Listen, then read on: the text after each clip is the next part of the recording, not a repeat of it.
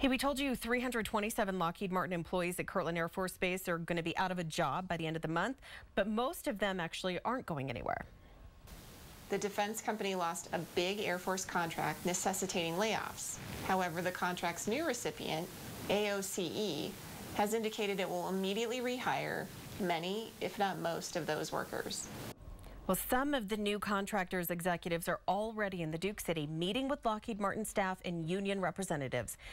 AOCE is set to take over the contract October 1st. To read more about this story, pick up a copy of today's Journal. Also in the Journal today, the tourism business is booming here in Albuquerque. In fact, we just passed a new milestone. City of Albuquerque lodgers tax revenue, which is a key measure of visitor activity, has finally surpassed pre-recession levels.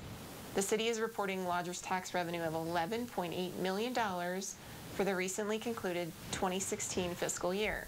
The taxes collected from hotel guests have improved for 4 straight years and are now finally above 2008 levels. You can read more about the booming tourism industry and what the tax is paying for in today's Journal.